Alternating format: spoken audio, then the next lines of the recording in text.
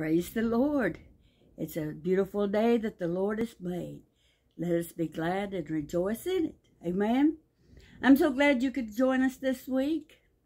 I pray that you have been blessed, that the Lord is gracious, and He does nothing but give good gifts to His children. Amen.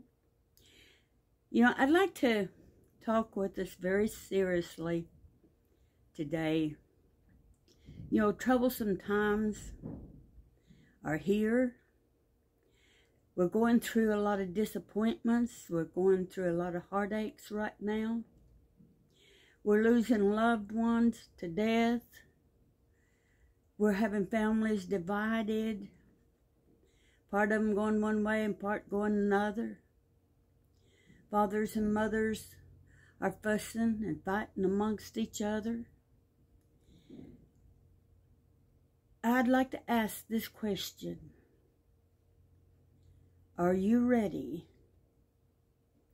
Are you ready to meet Jesus if He should call you today? Have you truly been born again? You know, so many people have been deceived. And they think because they've went down to the water's edge that they've been baptized, or they've joined the church, or they've cried their heart out when they went to an altar,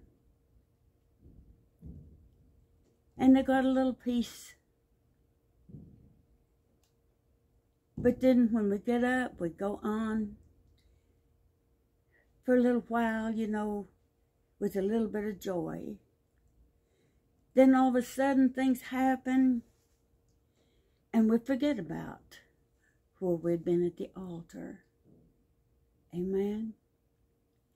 John 5:39 says like this: search the scriptures, for in them you think you have eternal life, and they are they which testify of me. Amen. He says, search the scriptures. In other words, read the scriptures to see if we're lining up with what the Word says. Sometimes people can deceive us, and sometimes we deceive ourselves. But Jesus said in Matthew 24:44, He says, therefore be ye ready, for in such an hour that you think not, the Son of Man cometh. You know, He said in one place He's coming back as a thief in the night. In other words, He'll be coming back when people are unaware, when they're not looking for Him. But He said, blessed are those that are watching. Are you watching for the Lord to come back? Are you expecting Him to come back soon? Or are we putting off things to a later date? Thinking, oh, well, we've got plenty of time. But you know, only God in heaven knows when that's going to be. Be ye therefore ready, for the Son of Man cometh at an hour when you think not.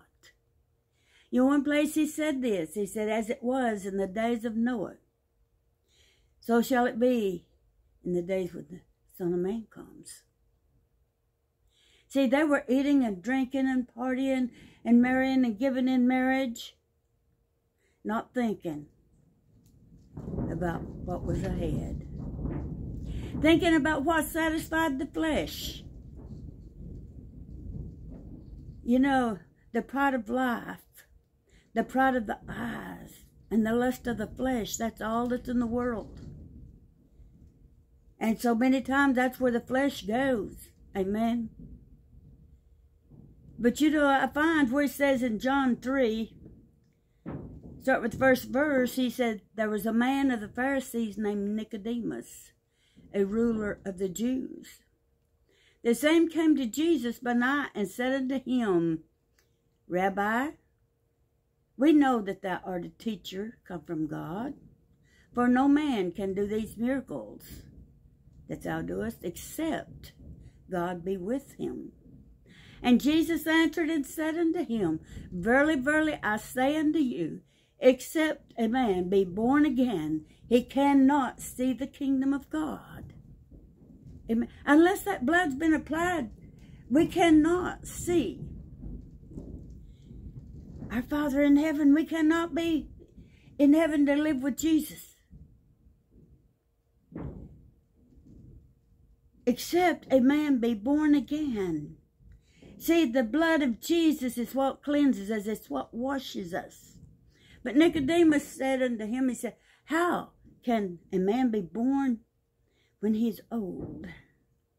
Can he enter in the second time in his mother's womb and be born? Jesus answered and said, Verily, verily, I say unto thee, except a man be born of water and of the Spirit, he cannot enter into the kingdom of God. That which is born of the flesh is flesh, and that which is born of the Spirit is spirit. It's our spirit man that needs born again. It's our spirit man that needs to be reconciled back to the Father. Amen. Jesus said, Marvel not that I said unto thee, you must be born again. Amen. You ask a lot of people, have you been born again? And they'll look at you, what? Folks, that shouldn't be. There's enough people going about preaching. There's a lot of people going about saying that they're evangelists, they're pastors, they're people saying, I am a Christian, I'm a soul winner. Well, what are we telling the lost and dying world? Shame on us if we're not lifting up the name of Jesus and telling folks how to be born again. Amen. Let's not let the Lord come back and find us slumbering and sleeping and procrastinating. Amen. Let's go to Luke, the 14th chapter. Okay? Let's see what the word says. Start with the 16th verse. He says, Then said he unto him, a certain man made a great supper and bade many. And he sent his servant at supper time to say to them that were bidden, Come, for all things are ready. Oh, hallelujah. I tell you what, that marriage supper in heaven is almost ready. It's almost time for the Lord to come and take his bride away. Amen. 18th verse says it like this, and they all with one consent began to make excuses. Oh, have we been there? The first man said, I bought a piece of ground and I must needs go and see it. Have me excused. Another says, I have bought 5 oxen, 5 yoke of oxen. And he says, and I go to prove them. I pray you have me excused. How many buys horses or oxen or whatever and don't check them out first? Amen. Another said, I've married a wife. Therefore, I cannot come. Oh, we can have all kinds of excuses.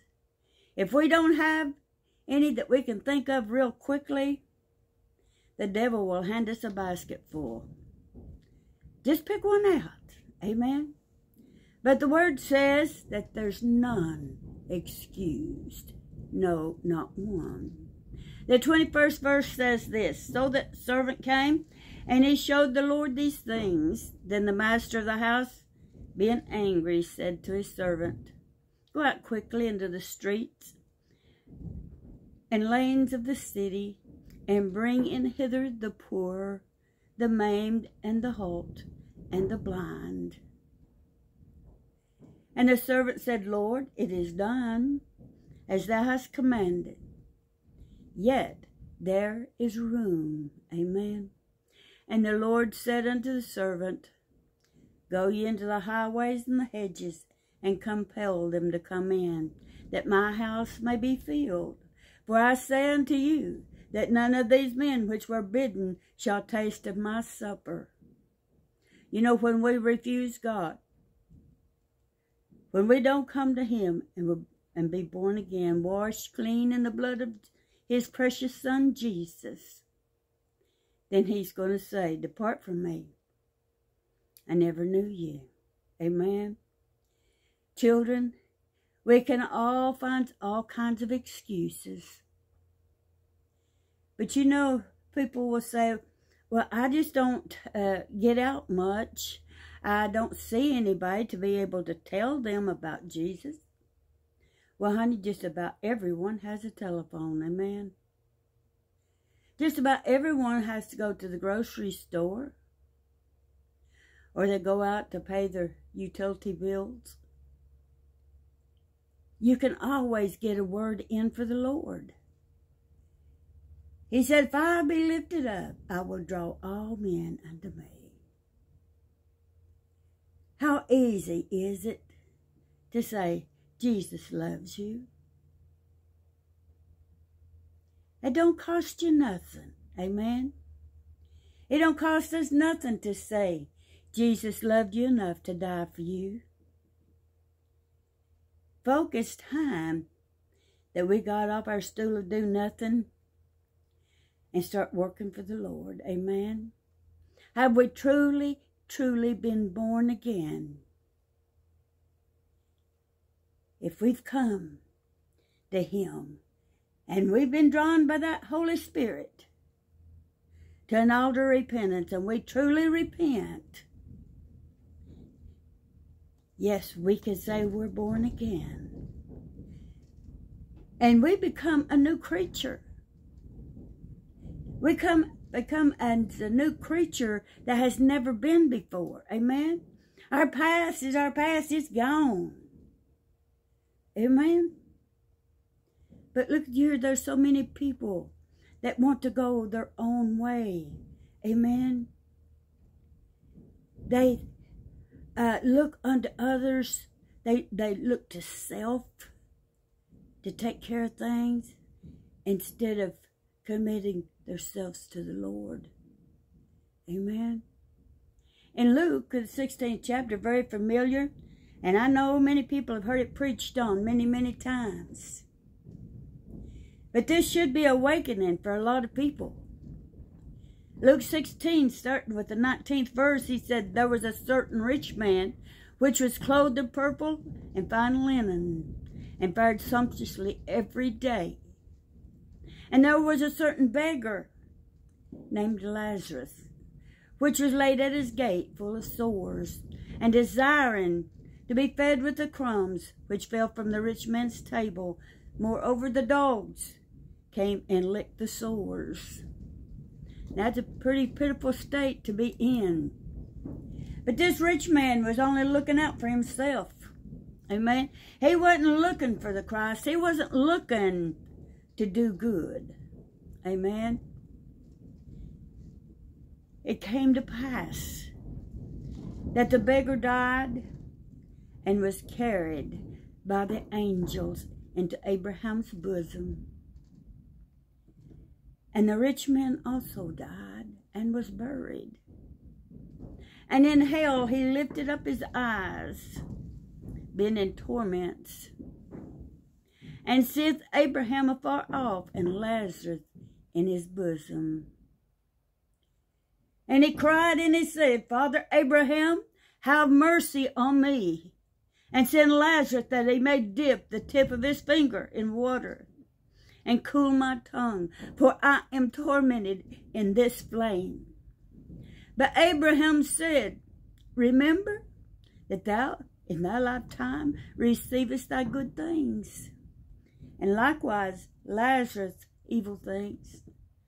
But now he is comforted, and thou art tormented. And beside this, between us there's a great gulf, so that they which would pass from hence to you cannot, neither can they pass to us that will come from hence. Children, when death comes, it's too late. If you've been born again, oh, you get to live forever with our precious Savior. Amen.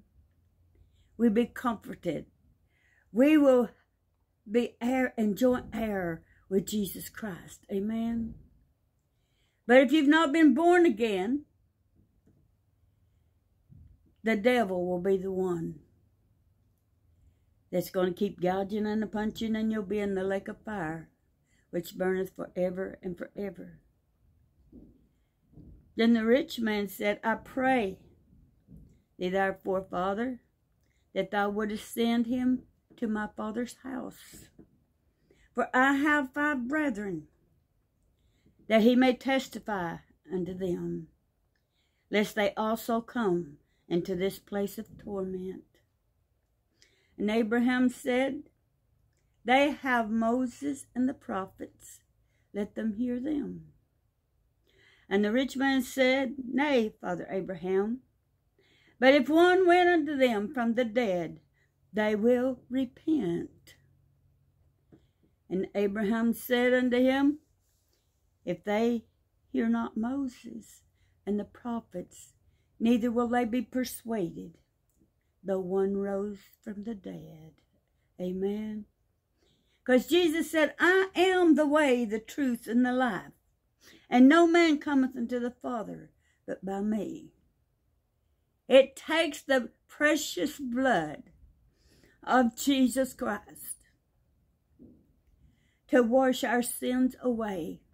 Amen. Then we can become heir and joint heir with Jesus. When we're heir and joint heir with Jesus, we have everything he has.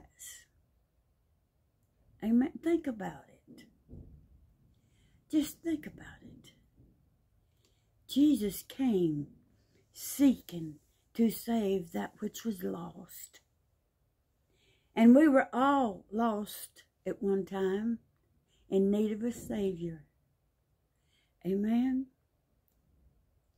But Jesus came, and he became the ultimate sacrifice. Because in the Old Testament, the blood of goats, it could not suffice. And they would do this once a year, and you would have to go once a year to have your sins forgiven. But Jesus made the ultimate sacrifice. So much more, so much better. We don't have to keep going back and having the blood applied. All we've got to do when we make a mistake is, Father, in the name of Jesus, forgive me. I am sorry. And he's right there. He's waiting for us. Amen. He's waiting for us when we fail. He's there waiting. His grace and his mercies. Amen. He says his mercies are new every day. Amen. God is so good that he gave his only begotten Son to go through the sufferings, to go through the beatings. They pulled his beard out with his face. They put that crown of thorns on his head, and it wasn't little bitty briars. He was beaten until he was unrecognizable. And he did it for you and I. Let's make sure that we're born again, that we've had that blood applied. Because that's what it's going to take, the blood of Jesus. Amen. Jesus said, I am the way, the truth, and the life. No man coming to the Father except by me. His Spirit draws us. Amen. And we can come and be forgiven. We can come and be born again. But we are being slowful. We are procrastinating. We're saying another time. I'll wait till next weekend. Amen. I'll wait till the revival comes and then I'll go. No, you know what? We may wait 1 second too late. Because as a tree falls, so shall it lay. If you die in your sins, that's where you're going to be. But when that blood of Jesus is applied to our soul, amen. Oh, hallelujah. And it washes our sins away. And when we leave this walks of life, we can enter in to the rest and peace of our loving Savior. Amen. To be there forevermore. Isn't that wonderful? And He gave us the instructions on how to be saved, how to be born again. In Romans 10, He tells us very plainly. He said, but what saith it?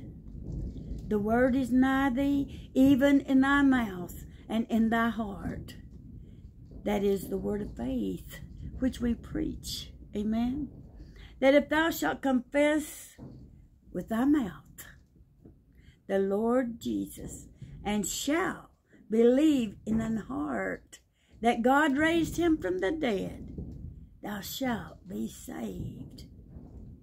For with the heart man believeth unto righteousness, and with the mouth confession is made unto salvation.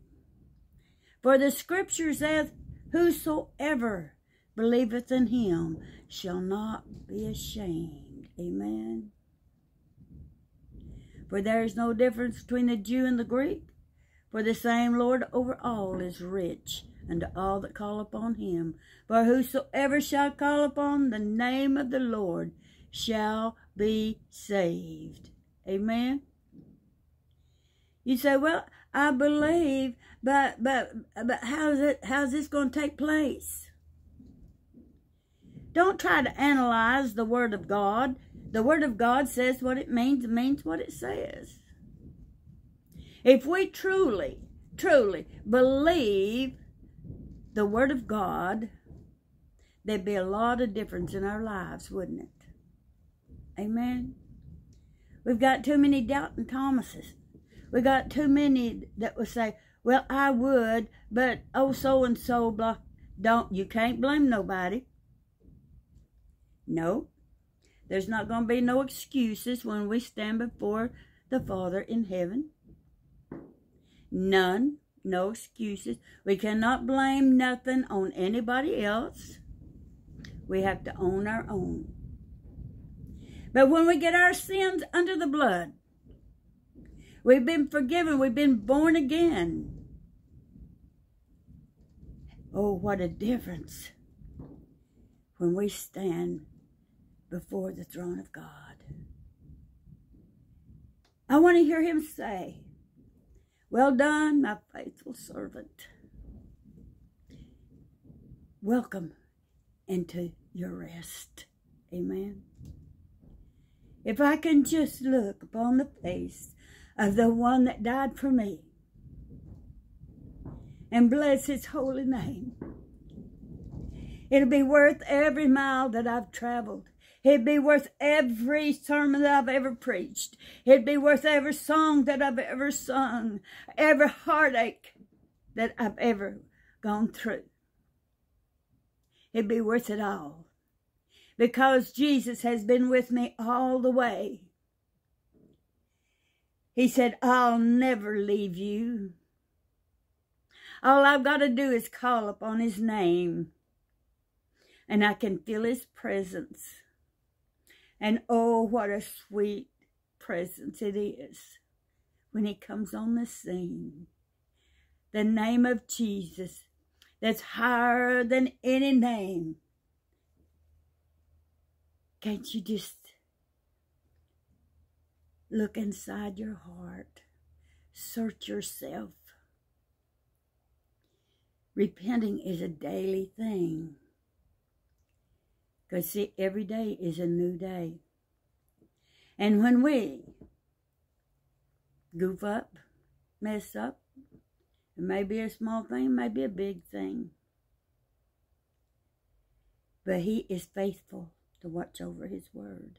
He said he would, that we would not sin. But if we did, he said we'd have an advocate with the Father. He's faithful to forgive. Amen. Jesus is our advocate. He's our lawyer. Amen. I can just hear him say, Father, they belong to us.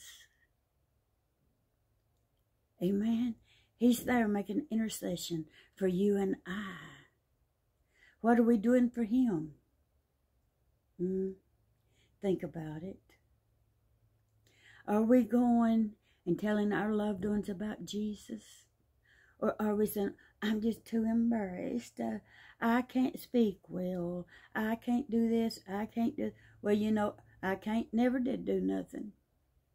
But we can open our mouth. And we can say, how is it between you and the Lord? Are you ready to meet Jesus if he calls your name? How simple is that? Well, I'd be embarrassed. Well, let me tell you something, folk.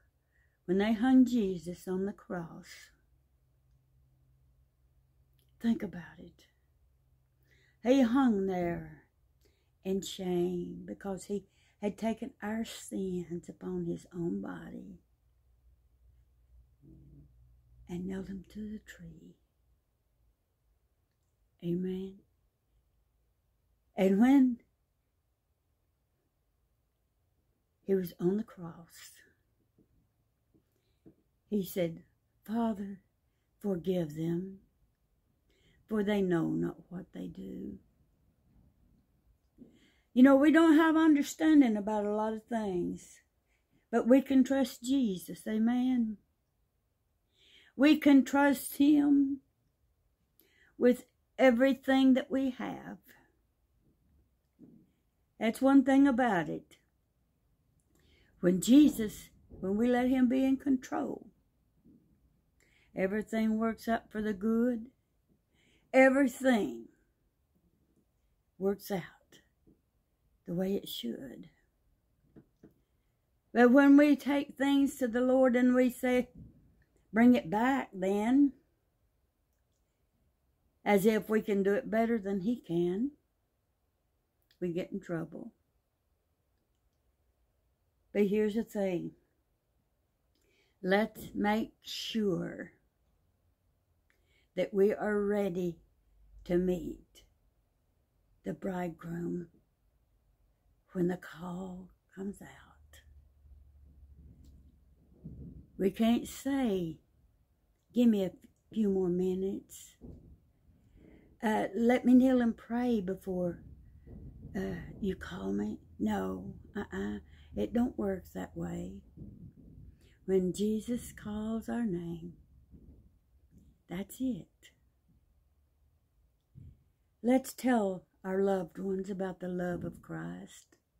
Let's tell them, you must be born again. You must be cleansed from all sin. He's coming back for a church that's made herself ready. See, that means he don't make us ready. He's already paid the price. But he's gave us the instructions on how to be ready. Amen? We've got work to do. We've got something we've got to do. We've got to be prepared for his coming. Are you looking for him? Or are you saying, wait a little longer, please, Jesus?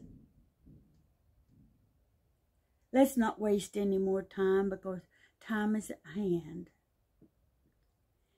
And when that trumpet sounds, that's going to be the time when he said, those that are dead in Christ will rise first.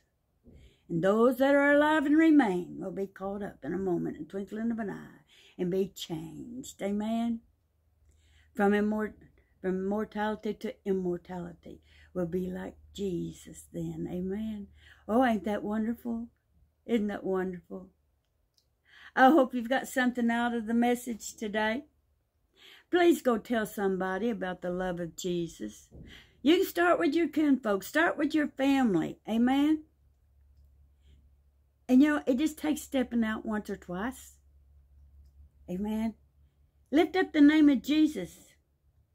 Let us rejoice. Be glad. Give honor to him. For the marriage of the Lamb is come, and his wife has made herself ready. Hallelujah. Oh, praise God. Thank you for joining us this week. This is Evangelist Lucy Lowe, Post Office Box 133, Grimsley, Tennessee, 38565, or Lucy Lowe 1944 at gmail.com. We welcome any comments you'd have. And if you need prayer, you can just contact us. Amen. And we'd be honored to pray for you and with you. Amen. So until next week, I'm going to say, we love you. And God loves you. He loved you enough that he sent his son to die for you. Are you born again?